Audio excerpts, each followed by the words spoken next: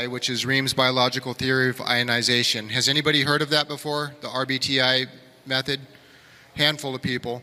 So this is a very interesting but effective method that I have seen a handful of people benefit from in a relatively short period of time, including myself.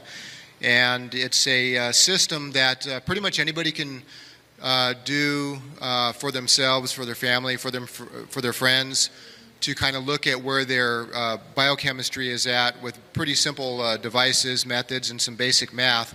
You don't need a background in biology or chemistry or anything like that, although you will learn some of those basics going through this process. Reams, I don't know how long ago he died, but in '85. And then there was a gentleman named Beto who had produced a book that Reams said that is the definitive book that people need to understand for it. And Beto, he died about a year ago or so, sometime last year, and Katja had been good friends with him for a long time. And she is probably considered the leading authority on the RBTI method out of anybody in the U.S. or international. And she has been using it religiously for, and very in the most pure way possible for probably a little over 40 years. Raised her children on it herself and has helped thousands of people over the years.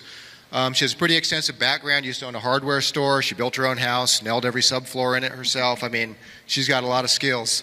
So, and she's local. Thankfully for us, she's in St. Mary's, Idaho, which from Spokane is about an hour and a half or so. Help welcome Katja Gwynn. According to Doc Reams, all diseases start with one or more of the vital organs which are controlled by the central nervous system, chiefly the liver, but then spreads to other organs because the liver is the one organ that manufactures the skeleton of the amino acid for all the other organs. And the amino acid is the building block that we live on. So the numbers of the Reams equation help us to zero in on the specific location of the loss of energy in the body. Reams taught that mineral deficiency is the cause of all disease. The higher the specific gravity, the less energy you may get out of your food. The lower the specific gravity, below the optimal range of the RBTI test, the faster the food passes through the system and it does not have time to take energy properly from the food. The numbers show what organs are losing the energy. As I move forward here, you're asked to put aside your preconceived notions and definitions and beliefs and think with me within a unique, unorthodox paradigm. A unique paradigm for addressing human health. After all, the success that's been made in the conventional way of thinking in the matter of degenerative disease is embarrassingly slight. Biological ionization is the study of how energy becomes matter and how matter becomes energy on a continuous basis. According to Reams, RBTI offers a way to measure the energy in elements, compounds, and biological systems, including in humans. The loss of energy in humans is the beginning of disease. The idea of the entire equation is whether a body has too much carbohydrate or not enough, whether the body is too acid or too alkaline, whether the body is retaining too much salts or not enough, whether the body is throwing out the worn-out cells or not throwing out the worn-out cells, whether or not the proteins are being digested, whether there's too much manganese or not enough, too much iron or not enough, whether there's too much iodine or not enough, whether there's too much arsenic, potassium, phosphates, or not enough of all the minerals and elements.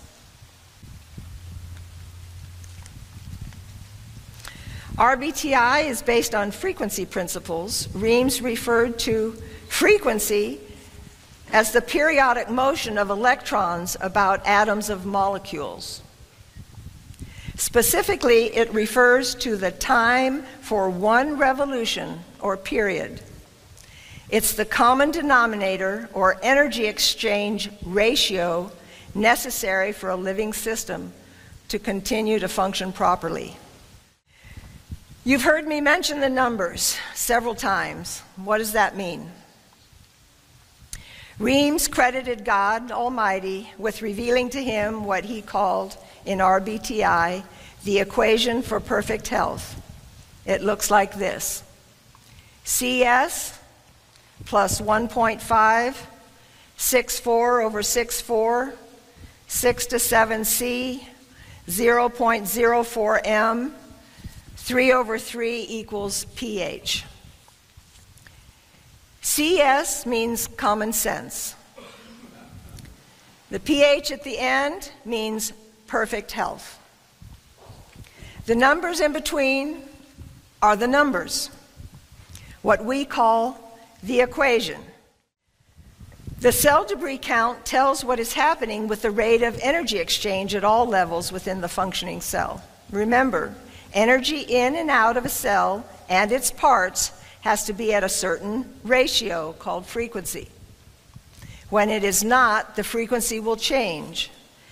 And a change in the ratio of mineral energy or frequency means a malfunction with cell deterioration resulting. We call it disease. Reams discovered that there's a correlation between the higher the M number and the lower the frequency. The lower the frequency, the shorter length of time the cells live and have a faster turnover rate.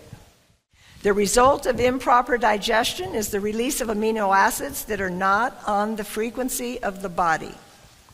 The liver cannot use them for making energy, building blocks, for the body, so the liver treats them as a toxin and converts them to a non-toxic, insoluble urea.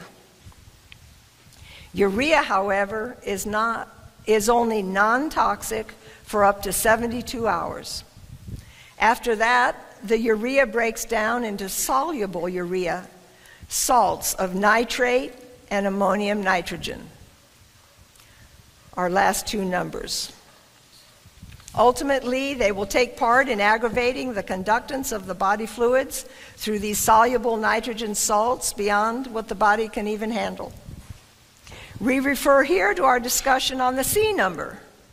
Nitrogen plays a unique role as a major electrolyte in nucleotide and amino acid formation. Yet excess amounts of soluble nitrogen are toxic. If the urea number is too low and protein deficiency continues too long, a potassium deficiency will develop. By weight and volume, calcium, phosphates, and potassium, in that order, are the most important minerals for human health. Remember, every RBTI program is individualized for a person's specific chemistry. Following the information provided by the numbers of the equation, we know what to recommend. That said, there are a few universal recommendations, and I want to share those with you. One of the primary RBTI recommendations for health is to drink distilled water. The highest energy water comes from the steam distillation process. No other type of water is able to carry minerals, organic minerals, or colloidal minerals into the system as easily as steam distilled water. Hard water is low energy water. Minerals, inorganic minerals in hard water have taken the energy away from the water molecule in order to be carried by the water. The primary reason for consuming distilled water is that the energy that is added to water when it is steam distilled. It is very similar to charging water with radiation during the atomic power generation. The water that results has the nickname of heavy water and is also high energy water, but not by the steam distillation process. This ability to carry minerals into the system easily is why the effect of rainwater, which is nature's distilled water, rainwater on plants or in the garden is often seen to be much greater, the effect, than other waters. Likewise, in the human body, distilled water enhances the movement of minerals into the liver, because the liver has to put water, as well as all types of food energy, on the body's own frequency. It's much easier to convert high-energy water than low-energy water. In the majority of cases, it's interesting to note that animals, when given a choice, will choose distilled water over any other type of water. The only time to not use distilled water is when cooking and the water is going to be thrown out, such as boiling pasta. In that case, the distilled water will ionize with the minerals in the pasta, and the mineral nutrition and potential energy will be poured down the drain. Most of us know intuitively that pork's not good for us without really knowing why. Carrie Reams' research revealed that pork is toxic for us because it robs us of more energy than it gives us. That is what we call aging or disease, energy loss.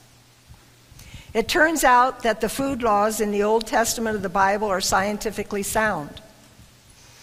The so-called unclean meats identified in Leviticus 11 burn too hot for human digestion. Doc would illustrate by saying, your lawnmower will run just fine on jet fuel for a while before it burns out. Therefore, pork and shellfish, scavenger birds of prey, and other such unclean meats identified in Leviticus 11 are strictly avoided on all RBTI recommended menus.